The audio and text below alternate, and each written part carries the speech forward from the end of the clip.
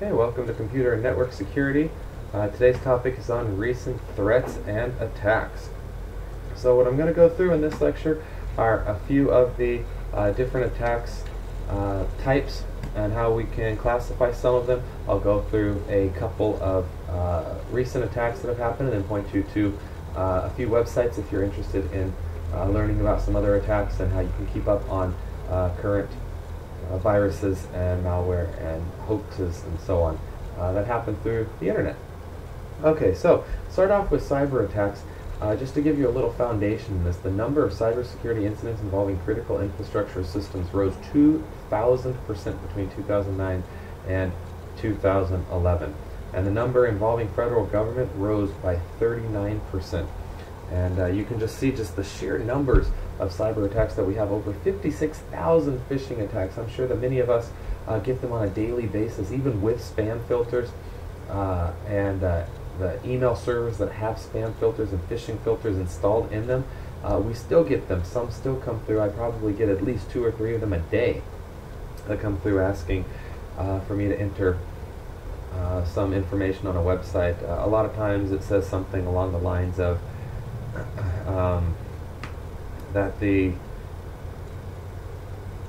amount of storage space that I have on the server has been exceeded and I have to log in here to verify, otherwise they're going to deactivate my email account. So that's one phishing email.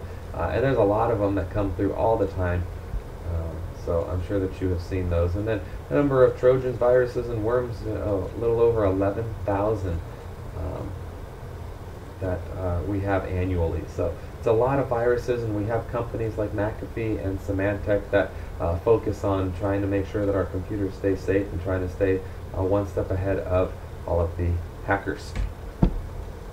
Okay, 2 different types of attacks. We have technology-centric attacks and non-technology-centric attacks.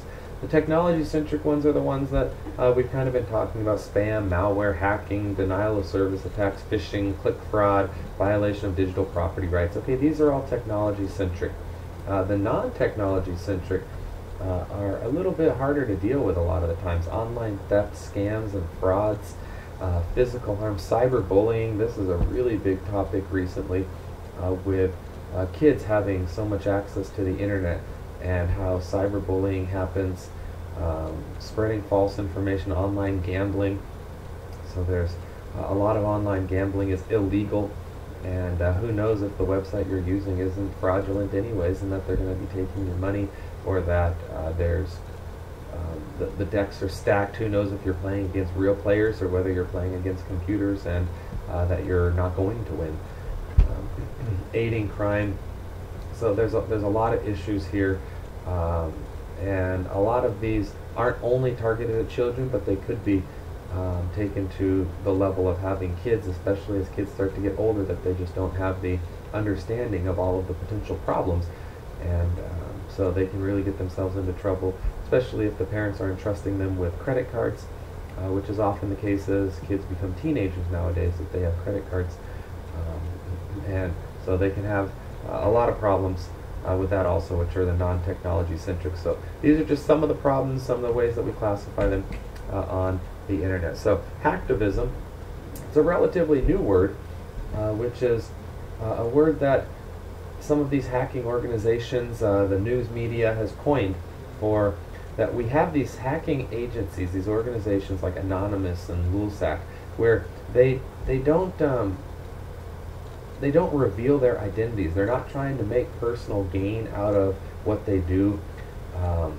It's more for like protesting. So you see the 3rd bullet point that I have there, protesting, such as to the SOPA, the act that was tried to be passed by the U.S. government, Scientology, and there was one not too long ago also about some drug cartel in Mexico, and Anonymous actually focused on making sure that someone's child who had been kidnapped would get back successfully because of things that they were doing just completely online to some of these drug cartels, defacing websites, stealing data, drawing attention to security holes. So these organizations aren't necessarily out to hack for personal gain, but they're more out to try to do what they think is good through I don't know, something that may even be classified as vigilante justice, just taking the law in their own hands to go out and take care of problems, to right the wrongs in the world as they see it.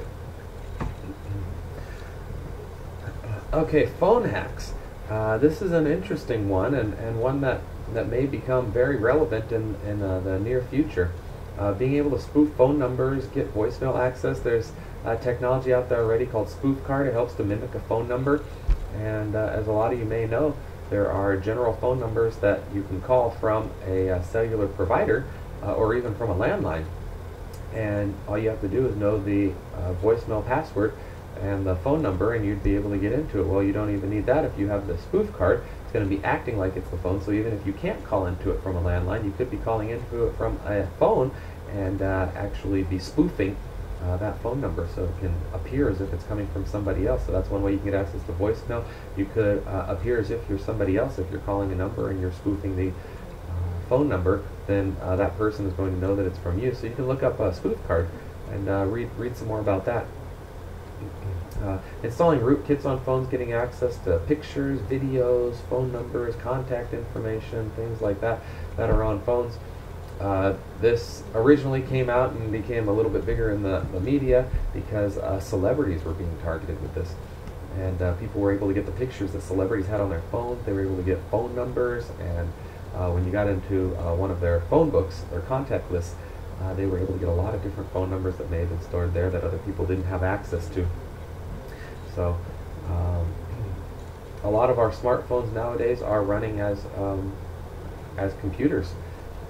I saw something that said that we have our smartphones nowadays, actually the CPU that's inside of them is more powerful than the CPU that was on the first space shuttle that made it to the moon. So we have a lot of processing power that we all carry around with us in our pockets, and they're going to be targeted. They already are starting to be, and they're going to continue to be. So phone security is probably something that we need to keep in the back of our minds as we're using our phones. So I'm just going to go through a couple different attacks.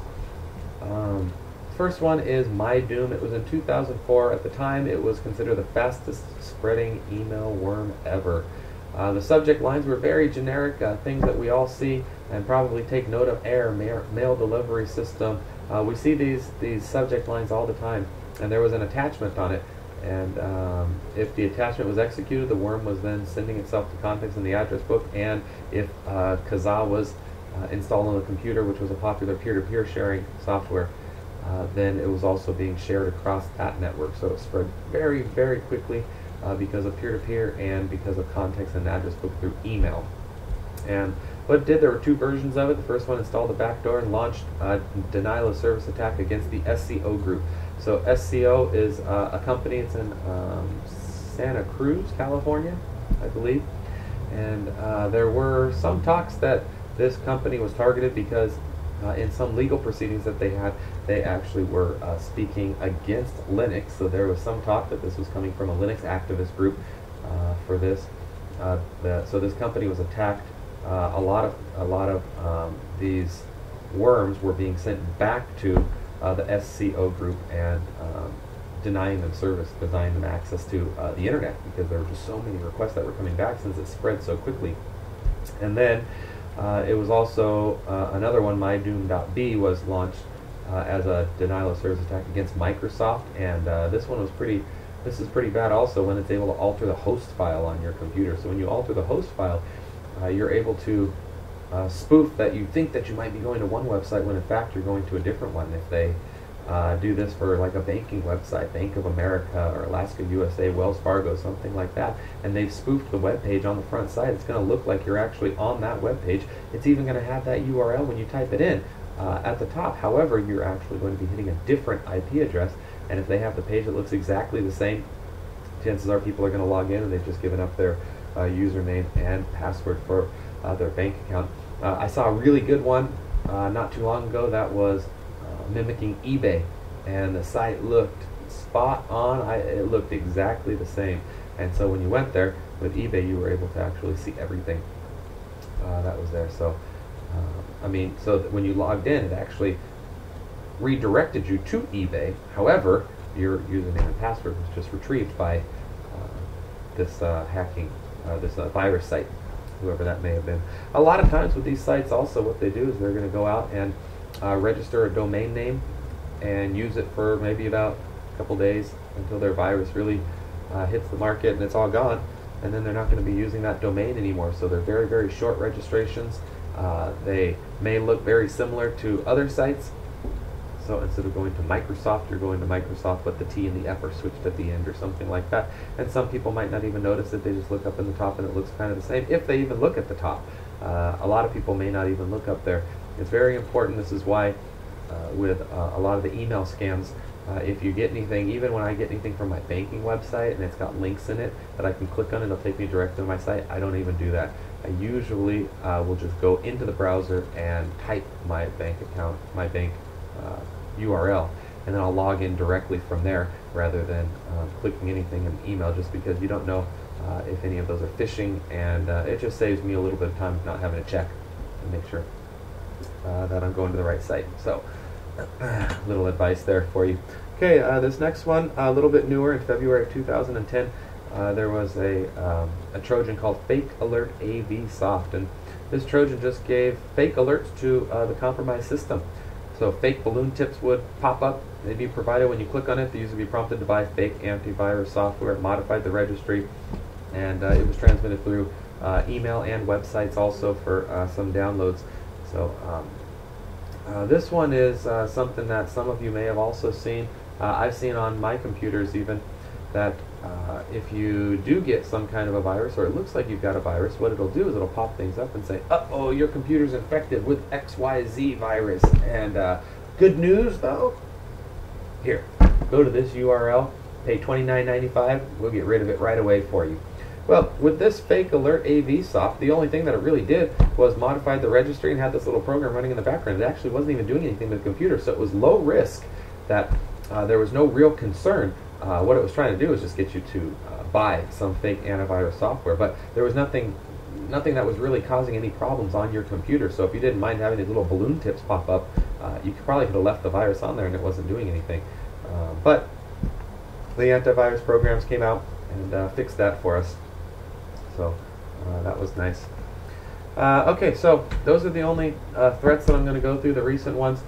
I found a lot of information. I was going through a lot of different recent threats on these two sites. McAfee and Symantec are probably two of the most popular antivirus and malware, anti-malware vendors on the market.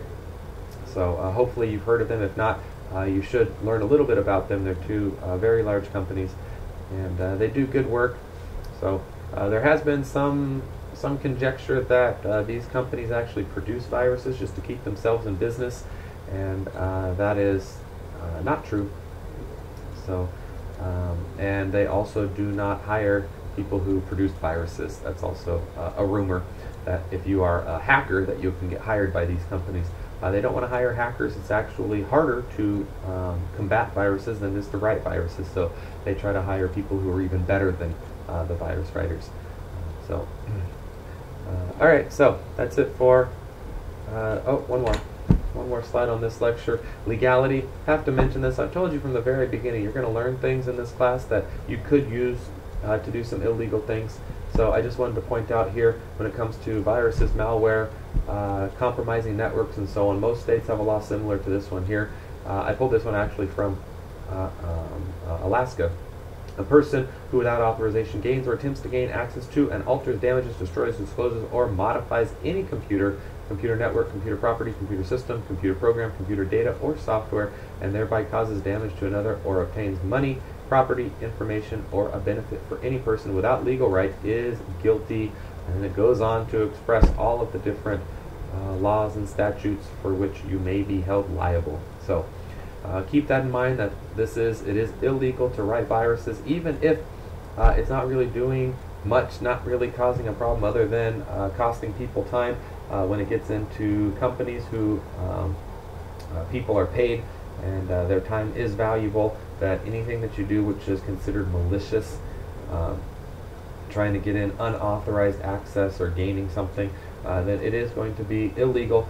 and you can be held liable, and it's not only a fine. A lot of these actually would be jail or even prison time for somebody. So hopefully you all will use your knowledge for good rather than evil, and try to make this world a little bit better place, even if it is through antivirus technology or just not partaking in the creation of malicious software. Okay, that's it for this lecture. Talk with you all soon.